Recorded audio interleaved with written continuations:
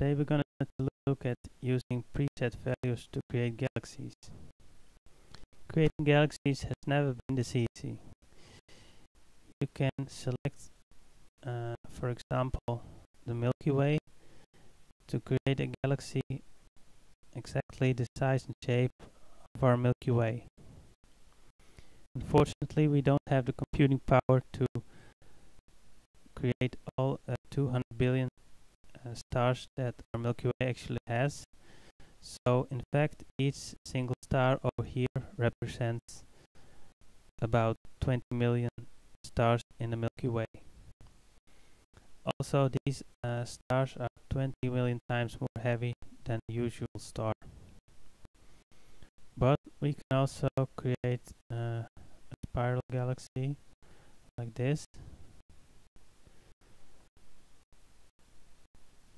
And this galaxy contains stars that are more the mass of a usual star.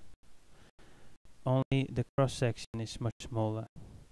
If we now zoom out, we see the Milky Way galaxy again, and in a very small section, this is our new galaxy. So this is another way to use to run simulations on galaxies. Right, now let's create a spiral galaxy, and after that create some smaller galaxies that will orbit this spiral galaxy. Here we have small ellipse. Let's give it an initial speed of 1 million meters per second and place it over here. Now when we run the simulation, the galaxy will start moving in this direction and will start orbiting the larger galaxy. We can create another 3 galaxies and place them in the other 3 corners. So 2 more.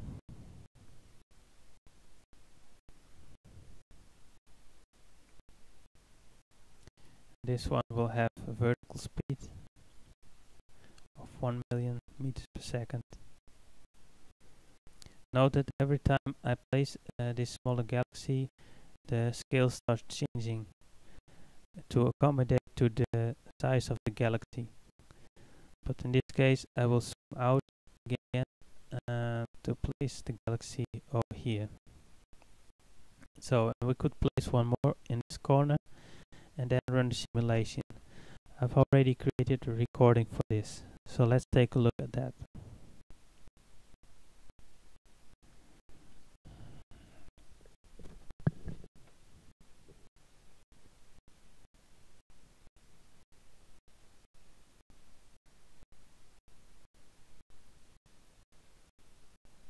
Okay, let's run the simulation and observe how 4 smaller galaxies are orbiting the larger galaxy. When we take a look at the larger galaxy, see the stars are continuously rotating around the center. The smaller galaxies are slowly torn apart by the larger galaxy.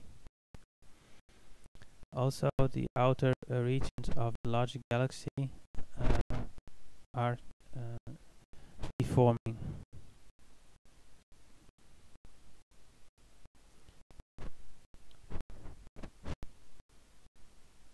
That galaxies are color-coded according to speed. We can also code them according to force. So now the stars with the purple color have more experience more force of gravity, and stars with, for example, a pink color, and it just makes it looks very nice. So you can see now that the 4 smaller galaxies have already been ripped apart a bit and contain large strings of stars that have been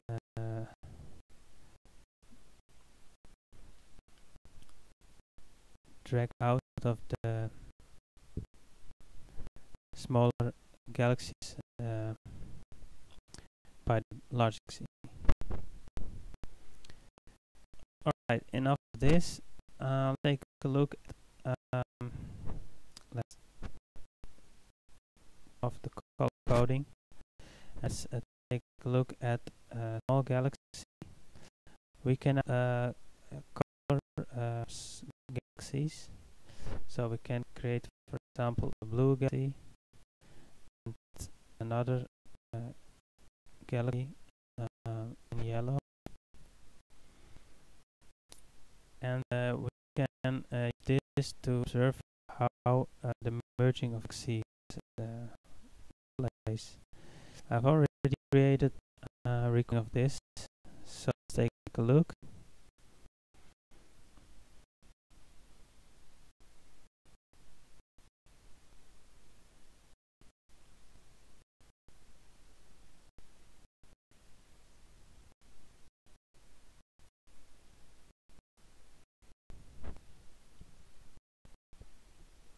Over here we have a red and a green galaxy, and when we run simulation, you see that they are orbiting each other and are changing shape. And slowly they are moving together and mixing and merging into one galaxy. But you can see that most of red and green is pretty much mixed all over the place.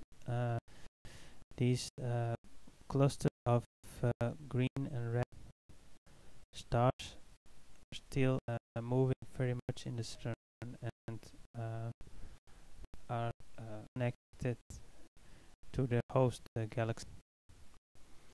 It takes a long time before they actually move and like one galaxy.